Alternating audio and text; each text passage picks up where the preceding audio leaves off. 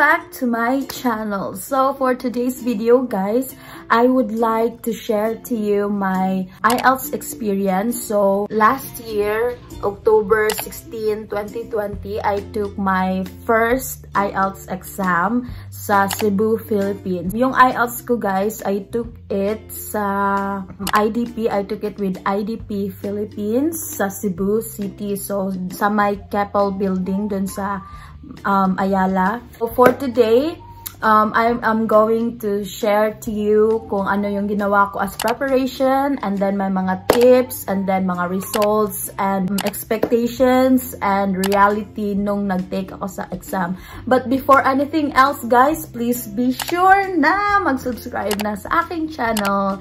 So guys, disclaimer pala, I am not an expert, I am not an agent or whatever. So lahat ng mga sasabihin ko dito is all about my experience or based on my experience only. So kung makakatulong ito, then very good. Kung hindi, you can also watch other YouTube videos. Lalo na kasi may mga YouTube videos, guys, na pang IELTS talaga siya. So, I recommend you na mag-search din kayo nun, manood din kayo nun, kasi marami din talagang tulong yon or malaking tulong din talaga yon. So, guys, we have two testing agents or like agents kung saan kayo pwedeng mag-take ng IELTS is either IDP or British Columbia ata yung tawag. And dun ako sa IDP nag-take. It doesn't matter kung saan ka mag-take, more or less the same lang naman talaga sila. So, there are also two types of tests. We have the computer-delivered test and the paper-based test. Guys, kung mapapansin nyo na parang tumitingin ako dito kasi parang may tinitingnan ako na notes. So, just don't mind it. So, yung kinuha ko, guys, is the computer-delivered test. Kasi, nung kinuha ko yun, parang time-limited na kasi ako, guys. Kasi, yung first plan ko talaga, bago ako pumunta dito sa Canada, is pumunta sa Australia. And then, I did not expect na yung application ko parang matatanggap agad-agad. Nung natanggap ako sa school, parang, oh sige, kailangan ganito, dapat ma-take mo na agad as soon as possible kasi daw baka maubusan ng slots, dapat makakuha na, tapos magbayad na ng tuition fee and stuff. Ayun, I only had 3 to 4 weeks, I guess, na preparation para mag-take ng IELTS. But before that, guys, parang nagre-review na din ako. Pero parang hindi lang yung, alam niyo yun, parang review na parang hindi naman kasi pressure din. Nung parang, okay, take your time. Pero nung pagkasabi na, okay, kailangan mo talagang kumuha ng IELTS, yung parang 3 to 4 weeks na lang talaga yun. Nagmamadali ako kaya kailangan makuha ko na agad yung result ng IELTS ko. For the computer-delivered test, makukuha lang siya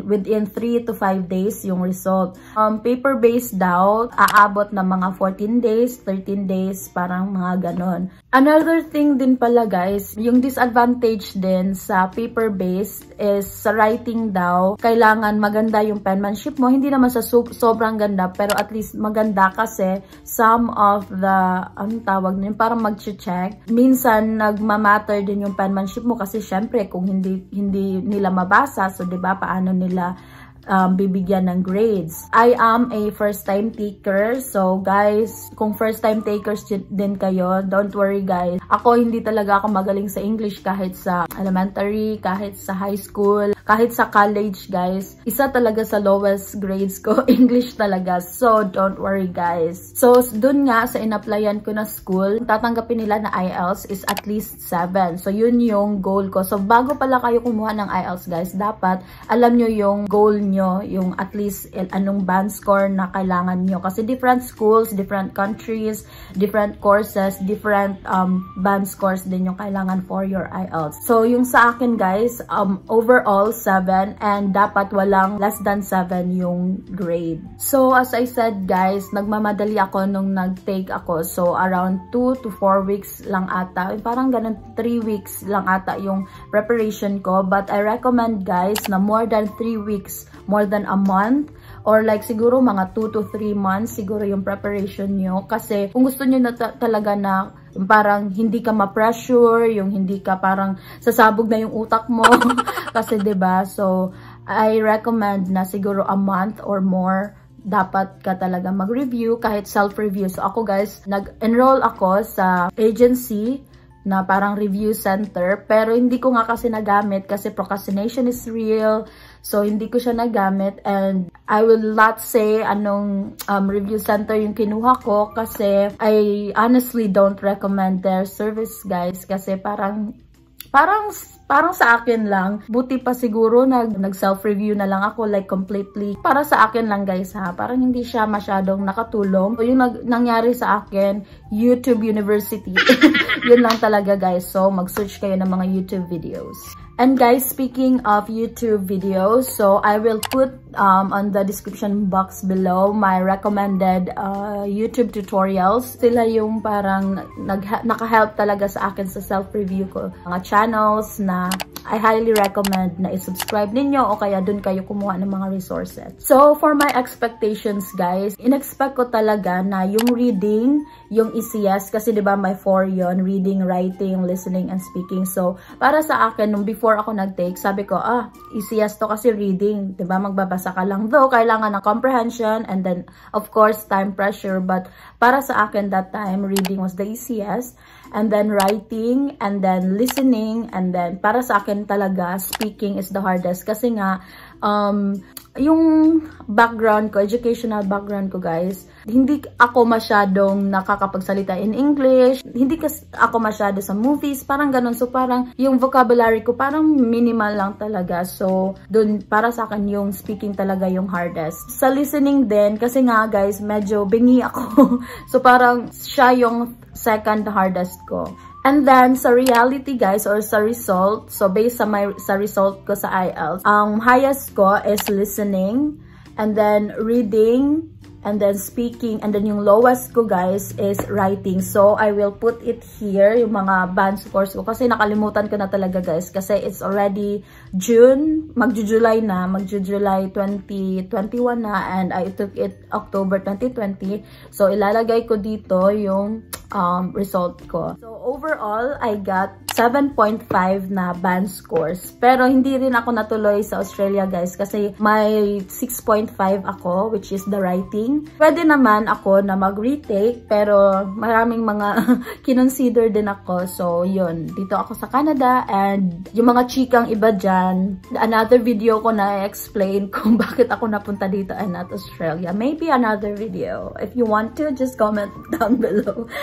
So, ang purpose nga ng video na ito is for the tips. So, I have here some tips, guys. So, first is use free resources. As I said, guys, kung gusto nyo, pwede kayong mag-review center, why not? Pero, yun nga, may bayad, diba? Tapos, masasabi ko talaga, guys, kaya talaga yung self-review lang. So, use free resources, ang mga YouTube tutorials, may mga free online readings and practices, mga webinars. I can put it below then, guys. So, please check the description box. Marami akong gifts sa inyo doon. We also have like free apps and websites. Ilalagay ko din sa baba. You can click it or you can search it on sa phone ninyo, mga apps and websites.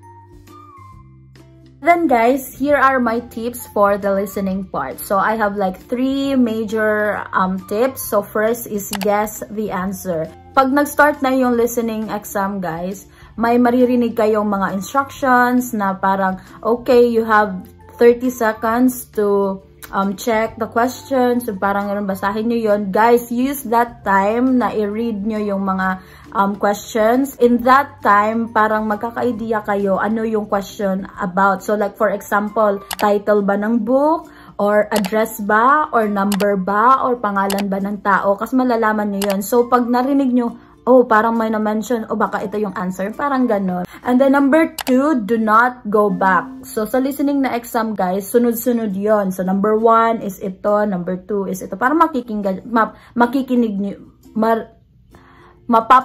nyo yun. So, ayun, mapapakinggan nyo yun. So, kunwari, natapos na yung question, wag nyo nang balikan, parang, ano yun? Move on, guys, move on. So, move on na. So, do not go back. Move on na. Kung hindi nyo nakuha, leave it blank. Or kung gusto nyo mag-guess, then it's fine. Just move on sa next. In connection din yan sa pangatlong tips ko, guys. My third tip would be read ahead. So, for example, may 5 questions, guys. Kung binabasa nyo yung number 1, basahin nyo na din yung number 2. Para pag narinig nyo yung number 2, it means na-miss nyo na yung number 1. So, wag nyo nang balikan. Answer number 2, tapos basahin nyo number 3. While naghihintay kayo sa answer number 2, basahin nyo number 3. Tapos, after number 2, basahin na yung number 4 para pag napakinggan yung 3, yung parang ganon. Read ahead para pag alam nyo na nabasa na yung next question, meaning na-miss nyo na yung isa, wag nyo nang intindihin yun. Kung gusto nyo mag-guess, isulat nyo, pero wag nyo nang intindihin, guys. Kung tapos na, tapos na.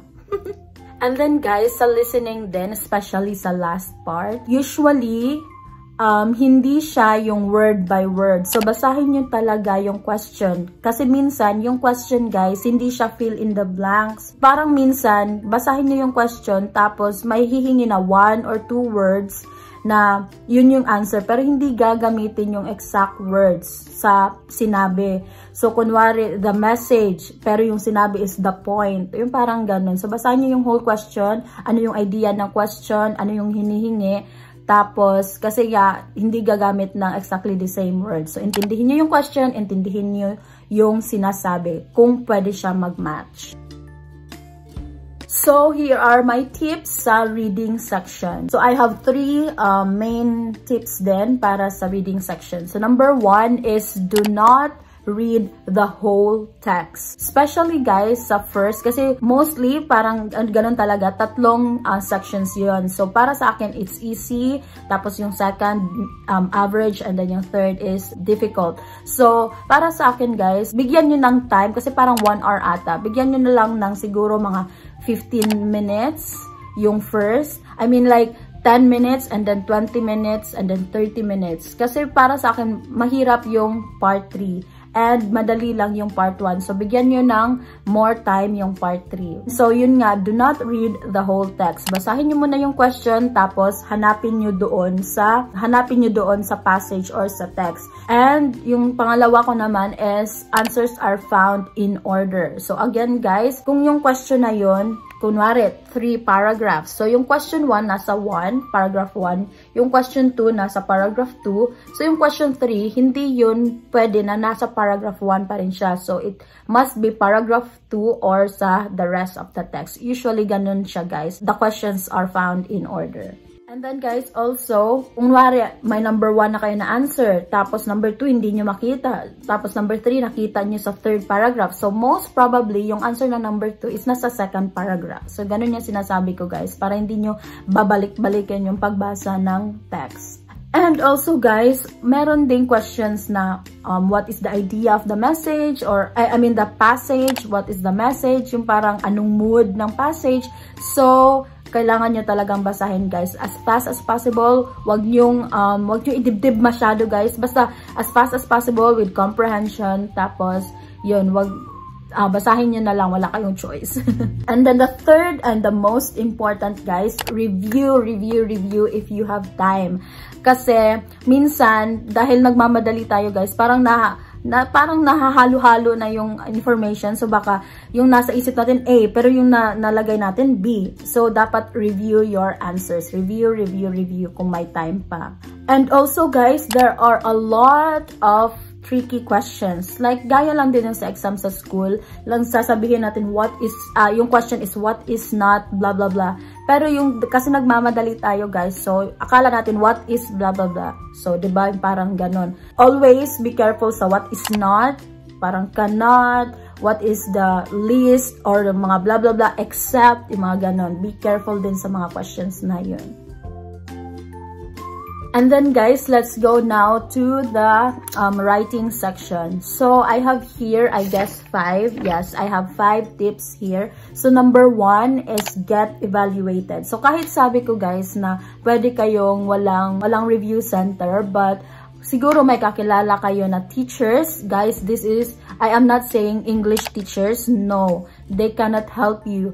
Look for IELTS teacher talaga guys, kasi yung IELTS and English exam, they are totally different guys. Okay, so wag kayong maghanap ng English teacher, maghanap kayo ng IELTS teacher and get evaluated. Kasi guys, kahit pa 100 practices na yung nasulat nyo, 100 writings na, practice para sa writing ninyo, kung hindi kayo na-evaluate guys, paulit-ulit yung mistake na gagawin nyo. Kaya get evaluated para alam nyo kung saan kayo magaling, kung saan kayo weak, kung saan kayo need mag-improve. Okay? Get evaluated. And also guys, know the structure of the test. So, ang IELTS guys, may academic and may general. So, be sure na alam nyo kung academic ba yung kukunin nyo or the general. Most of the time, mas mahirap yung academic na writing na test. And iba din yung structure guys. Parang mas simpler yung questions. And iba talaga yung question guys. Kasi mostly, general IELTS, I guess, mostly ano lang yung parang descriptive. Or describe this one, like the instructions, or give instructions, or parang ganun. How are you gonna... for example, magbibigay ka ng instructions sa paano pumunta dito, parang ganon. But sa academic IELTS, more on argumentative. So, bibigyan ka ng topic, i-discuss mo yon. So, kailangan alam mo paano i-discuss, anong uunahin mo, yung parang ganon. So, know the structure of the test and the type of the test. And then number 3 guys, practice talaga guys. Kung meron kayong, para sa akin, kung meron kayong dapat talaga na bibigyan nyo ng most of the time ng practice ninyo or ng review ninyo, yung writing talaga guys. Writing talaga. Practice para alam nyo paanong magsulat ng nasa pressure. Yung alam nyo yun, parang hindi lang na nagsusulat ka under pressure, no, parang ano-ano lang sinusulat mo. So, dapat alam mo yung strength mo, gawin mo yon, and then yung weaknesses mo, iwasan mo yon. And then number 4, use wide vocabulary. So, dapat as much as possible, alam mo yung mga synonyms. Like, for example, said. Kunwari, said, hindi mo palaging sasabihin, fell, said, said, fell, whatever. So, dapat meron fell described, fell defined, fell stated, fell mentioned, yung mga ganun. So, dapat marami kayong baon na mga words. And, of course, phrases. And guys, ito talaga ang pinaka-important na sasabihin ko sa inyo kasi dito talaga ako nagkamali. Okay? So, learn from my mistake. Be mindful of the time. Palagi, kasi guys, kung magte-take kayo ng computer-based exam, sa taas nung screen, may nakalagay doon kung ilang minutes na lang yung remaining. So, dapat palagi kayo nakatingin. And then, suggestion kasi ng iba, kasi may 2 types of exam. So, sinasuggest nila na 20 minutes lang daw, kasi 60 minutes yon. 20 minutes lang daw sa first part, and then 40 minutes for the second part. Kasi yung first part, 1/3 of the grade lang yon. Yung second part, 2/3 of the grade. So, yun, dun kayo mag-focus sa number 2. Yung nangyari sa akin, guys, hindi ko na malayan yung time. Mga 35 minutes na, parang, hindi pa ako tapos sa first part. So, parang, sa second part, parang nagmamadali na ako. So, yung nangyari sa akin, guys, mga 20 minutes na lang yung remaining time para sagutan ko yung second part. And, of course, parang nagmamadali ka na, napapressure ka na, hindi ka na makaisip ng maayos. Natapos ko siya, pero hindi na talaga ako nakapag-review. And, nung time na natapos na siya, parang may papalitan pa dapat ako na word kasi wrong spelling. Pero wala na guys, hindi ko na talaga napalitan. So, be mindful of the time. Palagi nyong i-check yung time. Parang wala lang namang 1 second. Ganun lang naman yun, diba? So, check your time. And of course, guys, proofread. Okay? Kung magre-review kayo, proofread. Now, I am going to tell you some of the tips sa speaking part naman. So, yung number 1 tip ko guys is relax. Do not get distracted. Yung examiner guys, it's either Filipino, it's either Australian, it's either Canadian, or British, or ano pa. Just relax. Pag nakakita ko, puti, ayoko. Parang ganun guys, no. No guys, kasi may nagsabi nga sa akin, it's better daw yung foreigner, yung yung examiner nyo. Kasi aminin natin, 'di ba, minsan yung mga Filipino ano din, perfectionist. So, sabi nila, better daw na foreigner yung yung examiner mo. But in my case, Filipino siya. So, parang, okay. Guys, again, do not get distracted. Kasi minsan, parang nakaka-insecure yung parang, okay, please sit down. Parang ganun, guys. So, wag kayong ma-distract. Wag kayong ma-stress. Wag kayong ma-pressured. Ilagay nyo yung utak nyo dyan. Huwag kayong mag-isip ng ano-ano, okay? And then number 2, guys, is keep an eye contact. Kahit hindi nakatingin sa inyo yung examiner, kunwari nakatingin siya sa likod mo, kunwari nakatingin siya sa paligid, tumingin ka sa kanya, tumingin ka sa mata niya, para pagtingin niya, nakatingin siya. Kasi guys, minsan din, yung mga ibang examiner, dinidistract kayo. Kunwari, tinitingnan kayo head to toe. Parang, tinitingnan ako. So, huwag kayong ma-distract, guys. So, tingin lang kayo sa mata. Kung tumingin siya sa likod nyo, baka titingin ko, ano ba yun? So, wag ganun, guys. Focus lang talaga sa kanya. Number 3, be prepared to talk about all random topics. Any random topics. Very, very random talaga minsan yung questions, guys. So, kung magre-review kayo, lahat ng sumagi sa isip nyo, mag-prepare kayo ng answers, guys. Kasi super random lang talaga, guys. Very, very, very random yung mga questions. Mostly about your experiences in life or yung parang mga nangyayari sa mundo or mga issues. Kung pwede, kung may time kayo, makinig kayo sa mga news. Kasi, guys, tama or mali yung sagot nyo, it's not about your answer. It's not about the accuracy of your answer. It's about your vocabulary. It's about how you deliver it. Dapat i-deliver mo as natural as you can. Itatanong yung opinion mo. Guys, kung yung mali yung opinion nyo, sa opinion niya, hindi yun magmamatter, guys. Iba-iba tayo ng opinions. And again, it's not about your answer. It's not about ano yung paninindigan mo or your principle in life. It's not about that. It's about your vocabulary and how you speak, your grammar, and your accuracy not sa answer, but sa mga words na gagamitin mo. So again, sabi ko sa inyo, be a natural speaker. Talk in a normal speed. Wag yung or wag ganun, guys. Be a natural speaker. Yung parang nakikipag-usap lang kayo. No, parang ganito. Parang And number 5, watch English movies or news or shows, TV shows. So, pwede kayo manood ng Netflix, guys. Kung into K-drama kayo, mamaya na yung K-drama, guys. So, kung magna-Netflix kayo, kung mag-YouTube kayo, kung may pina-follow kayo na YouTubers na Tagalog, mamaya na yan, guys. Dun muna tayo sa English. Also, read English articles, read English like stories, o kaya mga English books, YouTube na English, para may mga new words din kayo. Kahit nakikinig lang tayo, minsan nagagaya din kasi natin yung accent. So, parang natural speaker na din tayo, diba? So, again, yung pinaka-important para sa akin na tips is practice, practice, practice, guys.